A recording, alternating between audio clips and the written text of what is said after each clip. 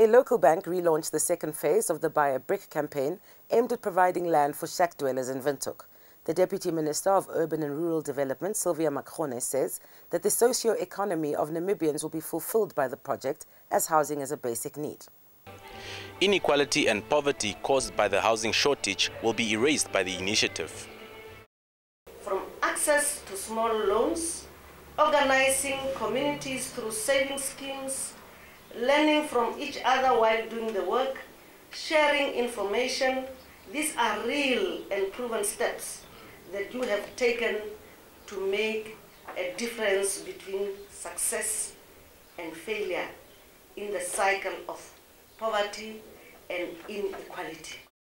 Speaking on behalf of the ShackDwellers Federation, Otilia Nailulu says that proper housing facilities prevent challenges which are faced by people living in shacks.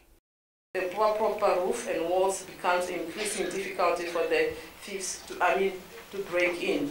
On behalf of the Federation member, we truly applaud the Standard Bank Namibia for this innovative fundraising initiative that we see the Federation have more funds that will allow construction of more houses.